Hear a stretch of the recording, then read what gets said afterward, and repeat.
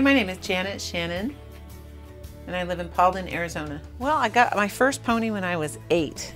My dad brought him home in the backseat of the station wagon with his head hanging out the back of the window. I just can't think of any animal besides dogs that I love as much. I think they just feel like they're just part of my being. You know, I think I just came onto this planet already loving them. My husband and I moved to El Paso for his work, and the ranch that we kept our 2 horses at, or 3 horses at, there was a horse that was really starving. So I confronted their owner, and the owner's response was, "I can't take care of this horse, you can have him." So that's what we did. We took him and fed him, and now he's ours. His name is Rafe.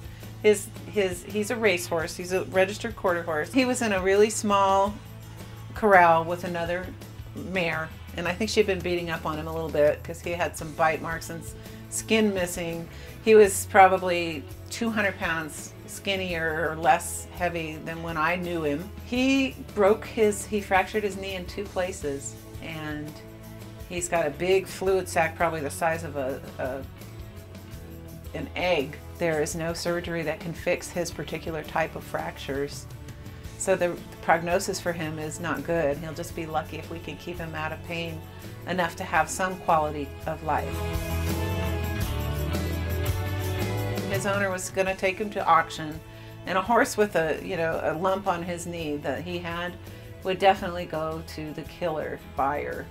And those horses are transported in an inhumane way across the border to Mexico.